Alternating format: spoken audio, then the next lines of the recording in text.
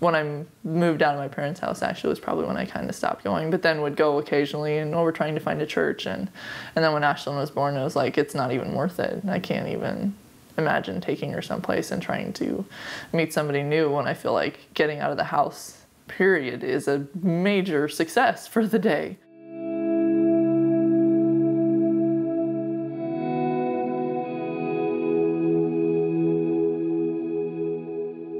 2 or 3 years ago, I wouldn't have been able to describe her personality.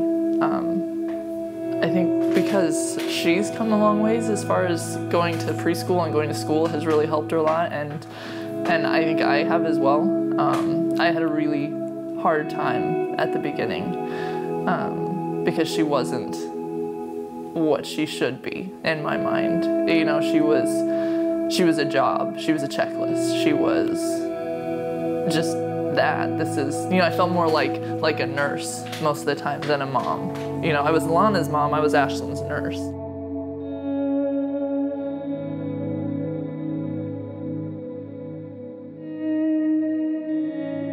Because of the brain issues and the vision issues, we don't know how much she sees with the one eye that she does have, because it's a brain thing. The eye itself is normal, but it's what her brain is doing with the information it's getting and how much information it's actually getting.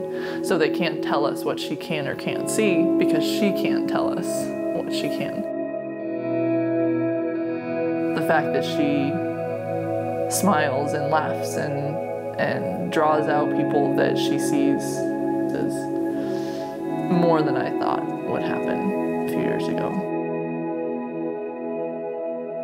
It's hard to see that for Lana because she has kind of the worst of both worlds in that. She's an only child because she doesn't have someone to go play outside with. She doesn't have someone to play pretend with. She doesn't have that.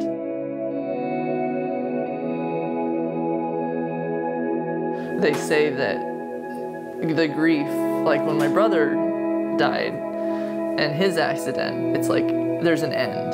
This is final, this is done. And you have your grieving process, and it's a little more linear.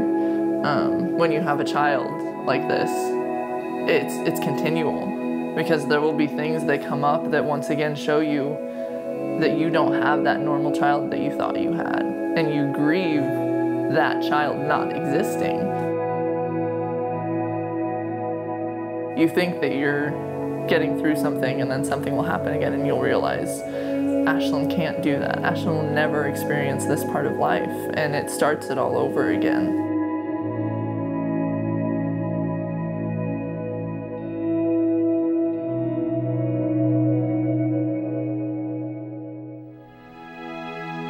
So we originally came because I saw, I don't remember if it was somewhere at therapy or something, but about the Masterpiece Respite Nights that they do.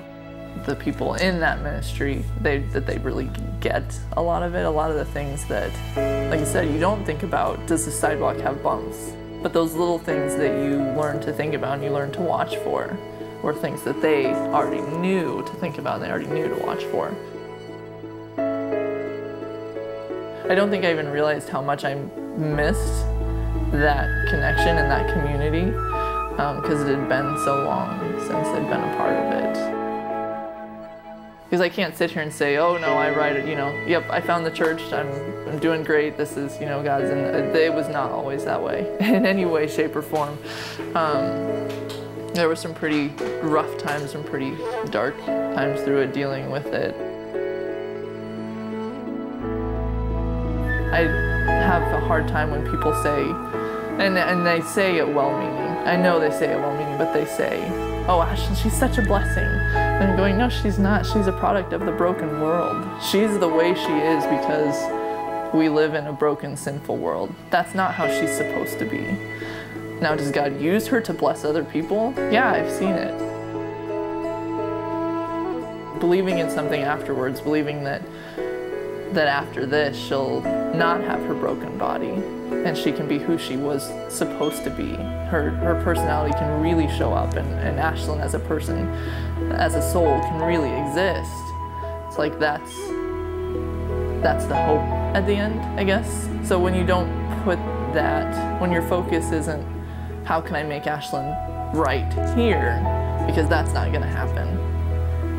But what can I do to make it as the least miserable as possible while she is here until she gets to be what she's supposed to be?